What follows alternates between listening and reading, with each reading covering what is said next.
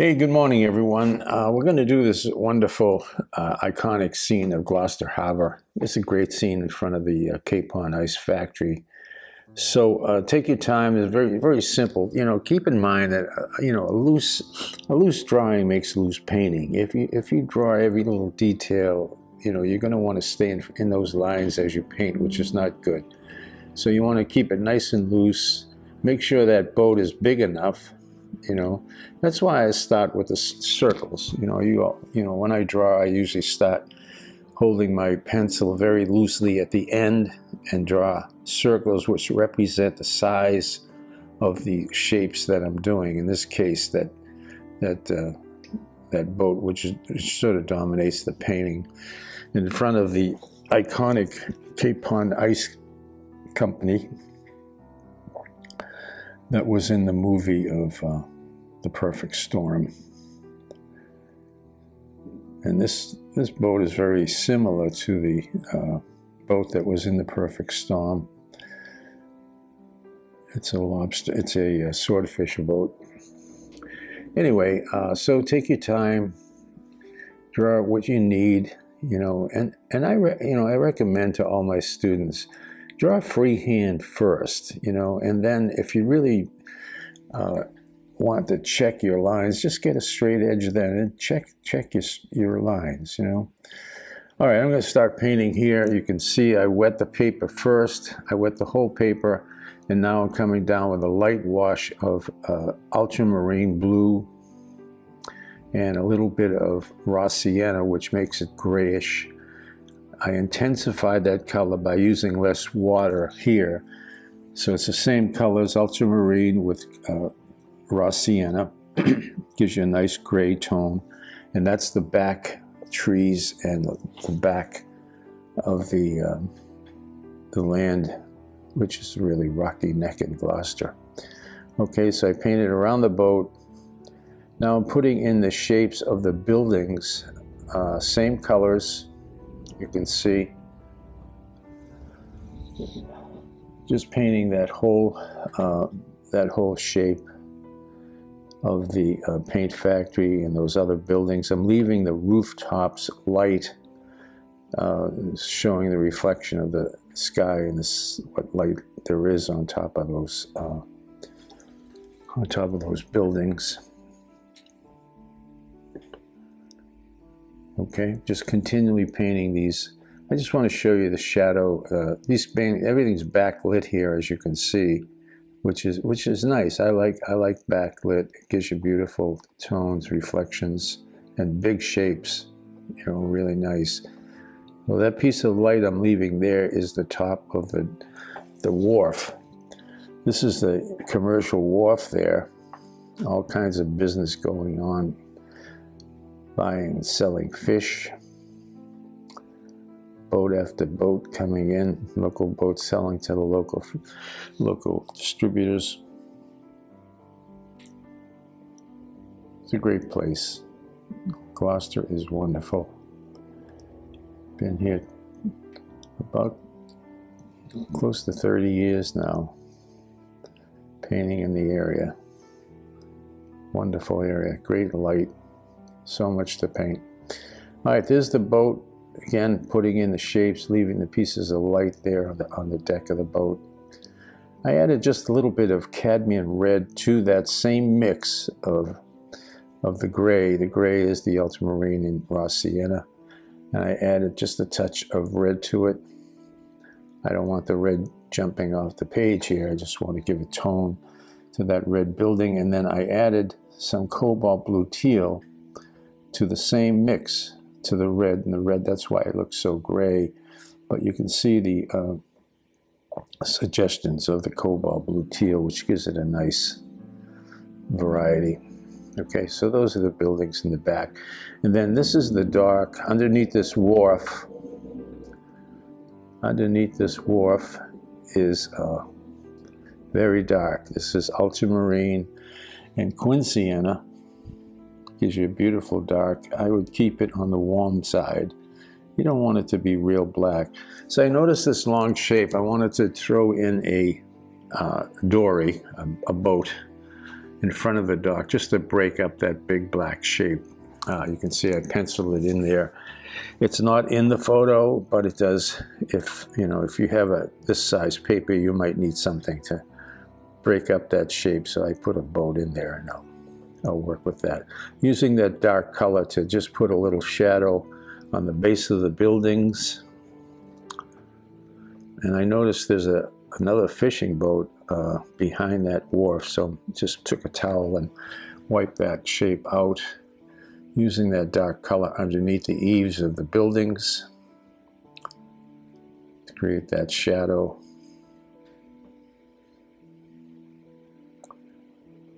Okay, and then there's a little bit of a lip on top of the paint factory that I like to put into to separate it from the sky shape. So just a little bit. All right, this is raw sienna underneath the roof of the cab there on the boat, using that black color of ultramarine and quinceaña to put in the windows. It's really good to have a flat brush here. I only have this, no, I have two. This one is a 3/4 inch, and you can just work with it. You can make it down to like a 1/4 inch if you want to by squeezing the edges. I'll make it wider, but it's wonderful to have if you have paintings with a lot of windows. All right, so you get the curve of the boat here, and we'll let that set a little bit before we put the shadow in. You can see how dark that is. So I'm using a little bit of the quinceaña underneath the windows. It's just dripping rust. So I'll take a towel here and just a little bit of shadow. This is just ultramarine blue. It's all very wet, so that's going to run down into the window. So now I'm taking a towel, just wiping the bottom of the windows where I put that quinceaña.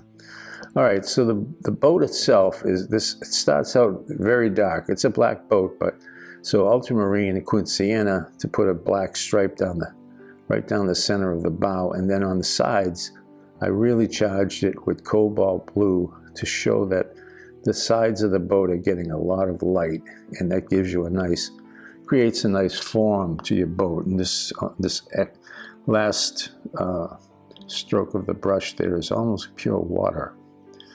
Okay, so I'm going down now. A little bit of the blue color, a dark blue color. And what I'm doing here is just painting in the shape of my wave. The shape of the reflection, I'm sorry. And I'm letting that come down, and then I will feed in any color that I feel I need.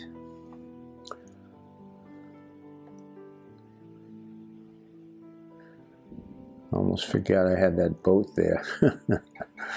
It's so easy to forget those things.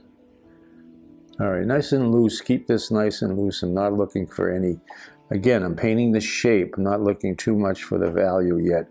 Just want to get it flowing. You get a nice flowing feeling to this water moving.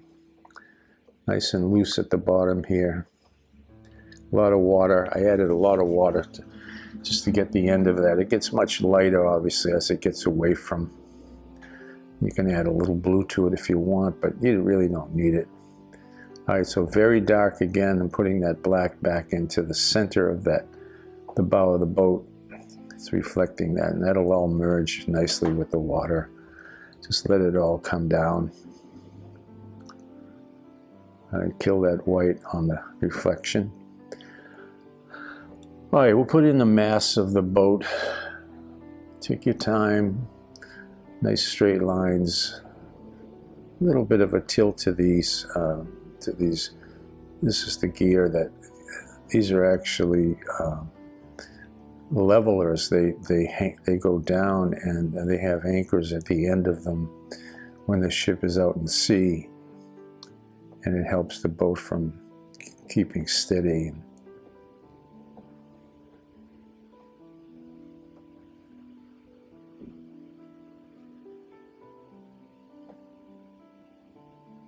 All kinds of equipment on these boats, which is wonderful. They're just You can't put you can't put enough stuff on them. They're just, everything you add is just you know, it's, people don't understand how rugged it is, you know.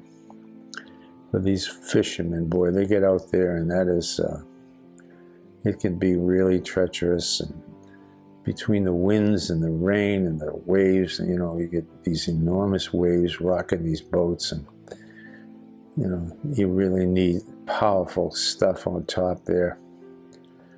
So you got to make sure that they're strong enough. All right, more shadow underneath. All right, I'm going to pop in some windows and doors in these buildings. That I know they're not, you can't see them in the photo, but it helps to add some, I think, to just to develop the character of the building. And these are the windows on the fishing boat behind the dock. There's another fishing boat that's docked behind that wharf.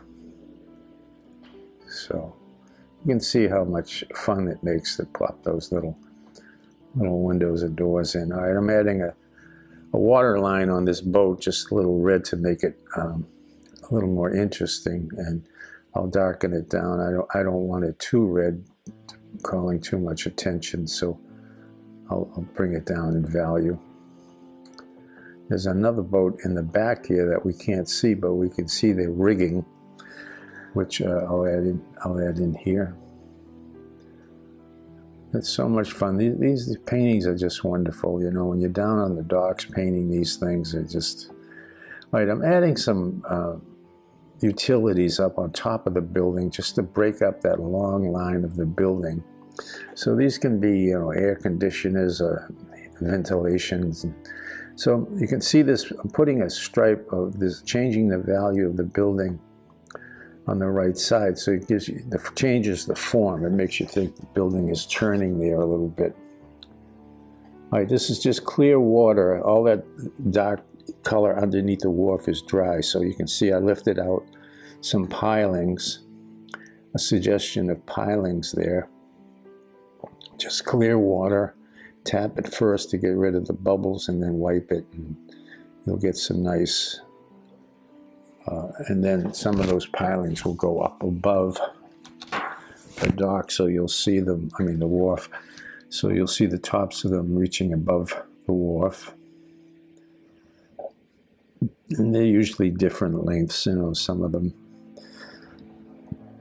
Unless it's a really new wharf, they'll be the same length, but most of them are very old, so there's a lot of tie lines going down from the wharf to the boats, and there's some rigging going to that fishing boat behind the dock. They always have some junk hanging down. Some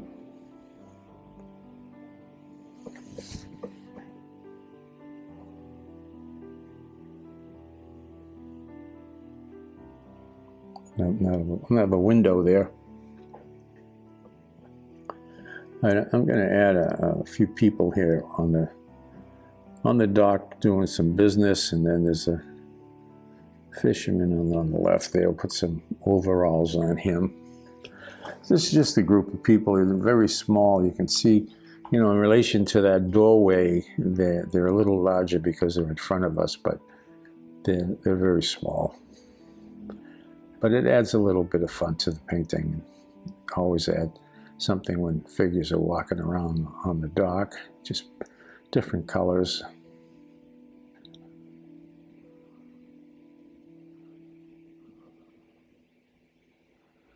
And this is a fisherman. This is just cat orange right out of the tube. I'm just putting some fishing gear on him, pair of overalls, and I'll use a little gouache here to give him a sweatshirt. All right. So all of that just adds a little bit to it.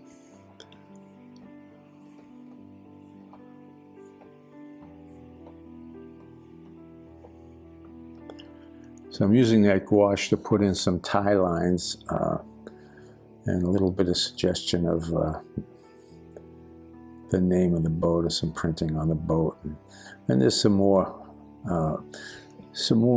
equipment, radio gear, radar gear, and radio equipment. And, you know, all this stuff is on top of the boats, and it just adds so much character to it. And I'll also put in the Cape Pond Ice Company name on the wall. That creates a lot of interest. You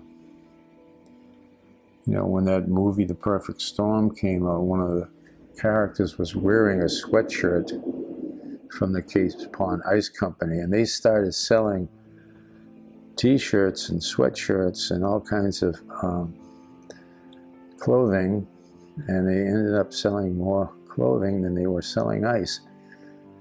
Became very popular.